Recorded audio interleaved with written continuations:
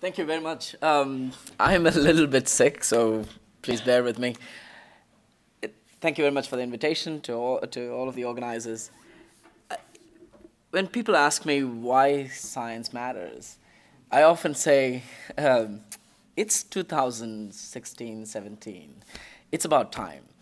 It's about time that we took advantage of the digital technology, the modern digital technology that is available, not just for the sake of, to innovate science publishing, not just for the sake of innovating, but also to address and fix certain core problems in science publishing. I think that when I talk about the core problems in science publishing, I mean mostly reproducibility. There is non-communication of data. There is withholding of information that we have until we publish the fuller papers that just we recently heard. There is also this endless and excessive demands of the reviewers that you need to give in to all the reviewers' demands in order to get it published, and the shortcomings of the single-blinded peer review system and frequent rejection, slow publishing. And most of all, and that is something that I'm more interested, is the need to tell this flashy and the sexiest stories around the observation. Right? I have to say that there have been numerous attempts to fix or to at least address certain aspects of the science publishing platform. I'm going to just...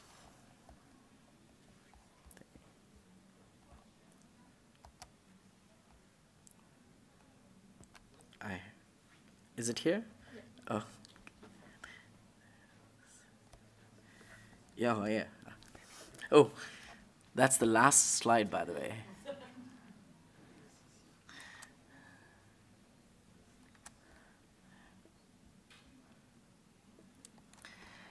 And there have been numerous attempts to address, but there are two things that bothered me quite a bit.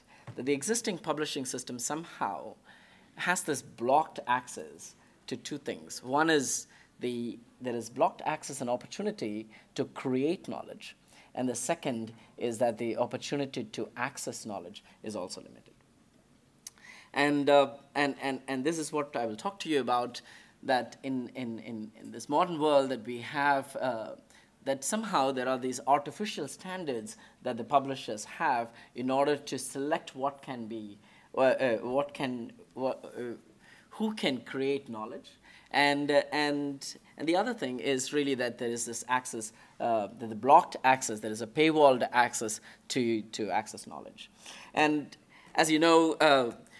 This is this famous cartoon that you probably know, that by the time you have a study ready, if you have a scientific paper ready, then that's just the start of it. I'm going to talk to you what happens even before you have the scientific article ready. There is this huge gap between the time that we make an observation and then embed it into a storyline that is ready to be submitted. And once you have this article ready, then this is the journey of a Game of Thrones battle that happens between the time of submission and then the time that it gets published.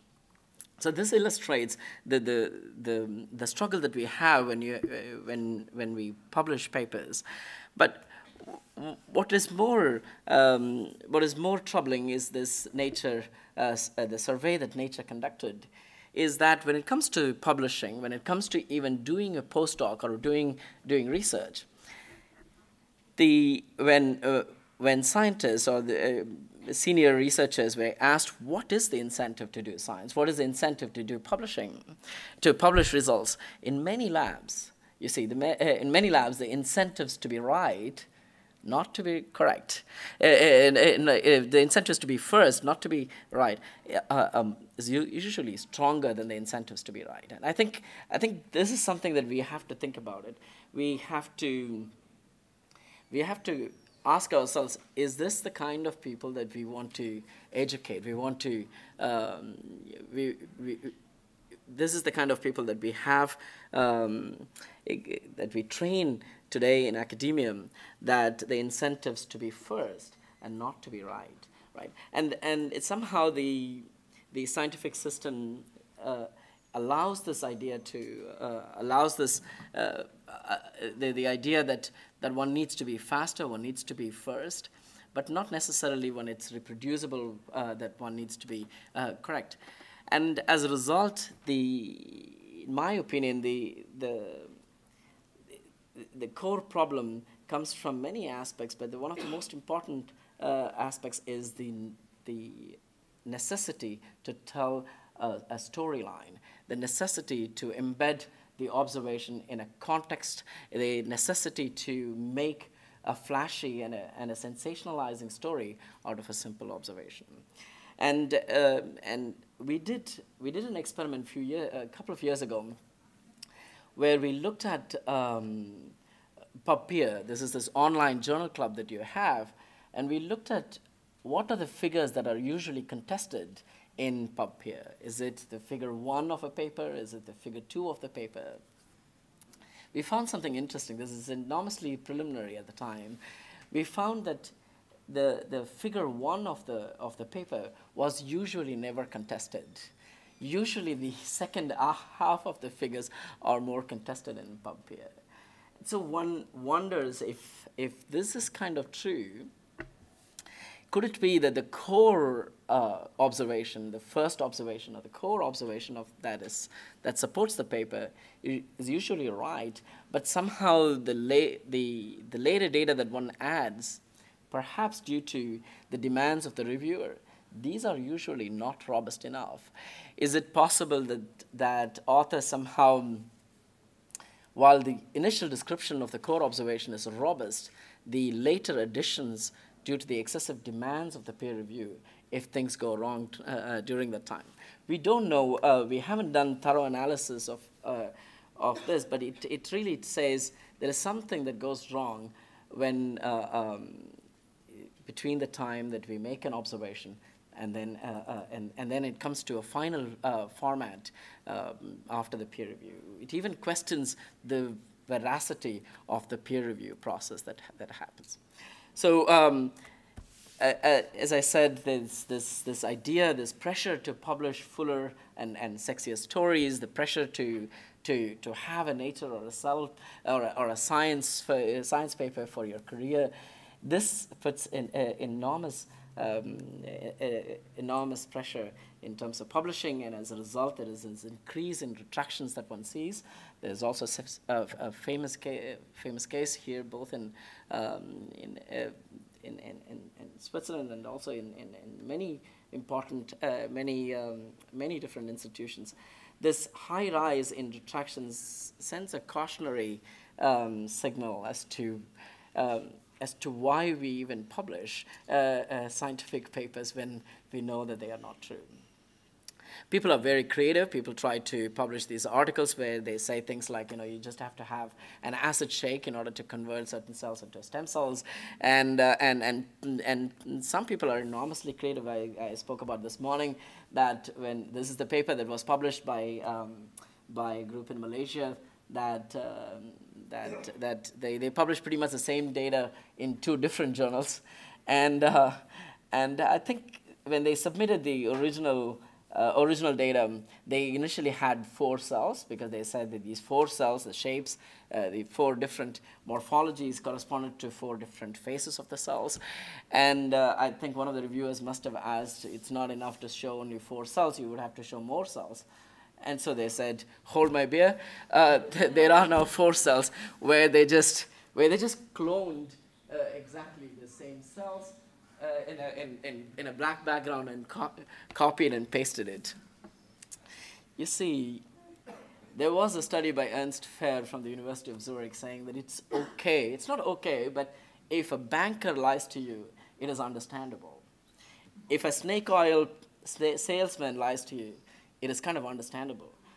It's still unfathomable why scientists would lie. And scientists lying has become not anymore an insider news. It used to be, we used to know certain labs that were not very good in terms of characterizing observations in a robust manner. They would be a bit sloppy, but this would be an insider information that only few of us would know. Now the cat's out of the bag. Now economists and several news article, these popular news agencies talk about how science goes wrong and why scientists do lie. And I think while it talks about the pressure that exists at the level of the scientists, but it's also the system that we have to think about. The system also somehow incentivizes much more if you had publications in such a narrative-based publishers.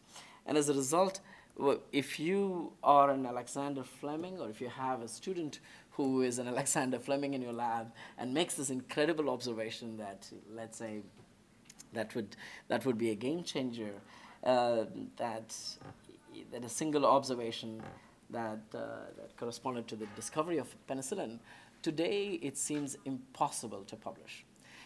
If you are the Fleming, then you describe that you walk into the lab and then you find that a mold juice or a mold cures all the, kills all the bacteria. If you have to submit this observation today into in a journal, then invariably you're asked, what's the compound? It sounds interesting, but it's also incremental. What's the mechanism? And you would have to cure half of the population of Africa in order to get it published today in these journals. So we think that that needs to change. This desire and the demand to extend an observation to in terms of a narrative, and storytelling has thus become this norm in terms of science publishing, and we question that. We question the very fact that storytelling has become this default mode in terms of publishing. We think that science should stay true to observations, and on the other hand, the one thing which bothers all of us is that there's still, on one hand, we have this blockade, this less opportunity or blockade to create or to create knowledge or contribute to knowledge creation. On the other hand, there is still this problem of paywalled access. An 1858 Charles Darwin's paper is still under paywalled access by Wiley. I think this is just unacceptable. And we live in an era where knowledge that is not contributed, that is not supported, that is not funded, the knowledge that we create, which is never funded by publishers, and they put a lid on what we can access. I think we have to take a minute to think about this in a serious way. We live in this part of the world. We live in a very privileged environment. We live in a country that pays somewhere between $4 million to $6 million per publisher per year per library. I have a foundation that works with students from rural India, and when we go and travel, there is hardly any library that operates by having a fraction of that money for accessing knowledge. And I think that's, in this day and age, I think this is extremely important. We have to make sure that knowledge is freely available for everybody. And as a result, we thought we want to attack this problem of storytelling that has become the prevailing mode of science publishing.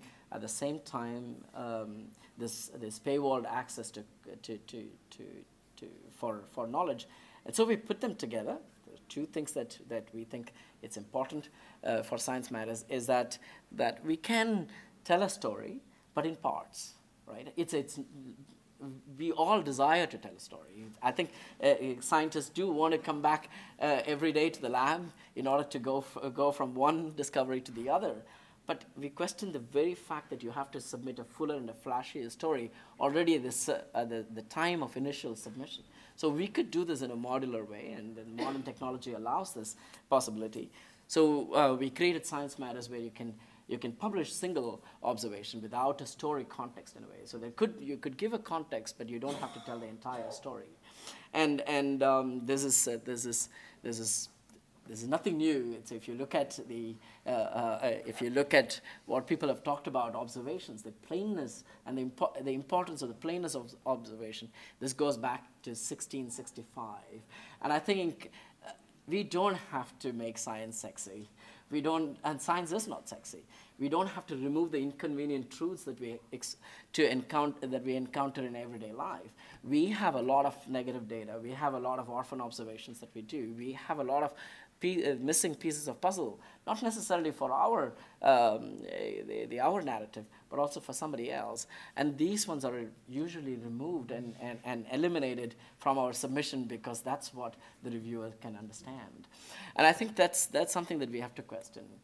This unreasonable desire to cure Alzheimer's disease in every aspect of a paper. Every paper is troubling. And so in ScienceMatters we publish only single observation, and it goes through a process of triple-blind peer review, and we think we're just still experimenting with this process because there is bias. There is human bias in terms of evaluating already not on the basis of what the content, the scientific content is, but where it comes from, what the gender is. Yeah, you probably are aware of these experiments where the content was like people had the same content, but then removed the authors and replaced it with, let's say, a different sounding name or from an institution, from a different nationality, for example.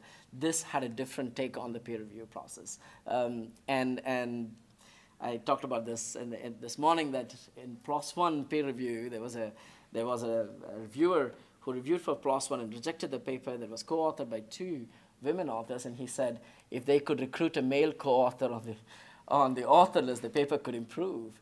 And I think this is such ideas that provides bias already corrupts the evaluation process. And so we are now trying to figure out whether triple-blind peer review, where the authors and the handling editor and the reviewers are all blinded to each other, if this normalizes the process. And so this is what it is. So it's single observation publishing, triple-blind review. And then once you publish, you could actually come back and extend it, and you could publish orphan, negative, confirmatory, and contradictory data, or continuing data. It's pre-publication peer-reviewed, so we only publish peer-reviewed articles, and it's also posted, so we invite people to comment on it. And you can extend this in a modular way, now with this Lego-like publishing, you could also, others can also contribute. Not necessarily you tell the author-pruned version, but you also now allow others to contribute in a collaborative manner. As a result, we believe that the narrative emerges naturally as opposed to this artificial removal of the inconvenient truth and telling always a positive aspect of a story. But here is a natural emergence of the storyline that is true to the science.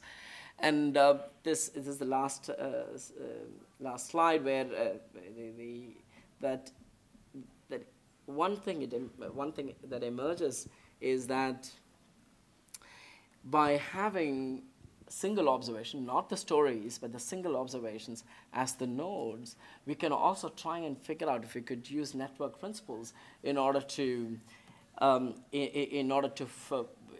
make larger networks. And as a result, one could now show or see how much a particular author has extended the original observation. Is he or she a seeder or an extender, for example? And so, and we could also, by qualifying not just the nodes but also the edges, one could see whether it's a reproducible node, whether it's an Alexander Fleming-like of a node, or it's a one-hit wonder that nobody can reproduce. So one could come up with new metrics for reproducibility and also evaluation.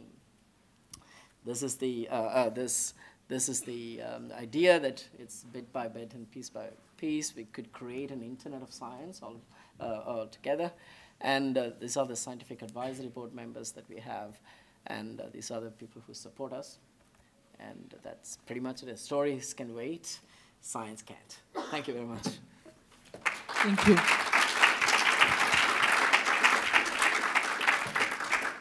So time for questions. So I have one question. You spoke about reproducibility, yeah, which is important. Do you ask author to submit the data Yes. going with the observation? So we do have, we do ask authors to submit raw data, but I think so far we have published around 100 papers, and 10% of them submitted raw data. So there is this, it's a single figure format, so people do submit processed figure, but we often ask the authors to submit raw data, so that but it's optional at the moment. So maybe in few years down the lane, it becomes a common practice that people, when they submit processed data, they also submit raw files and code, for example.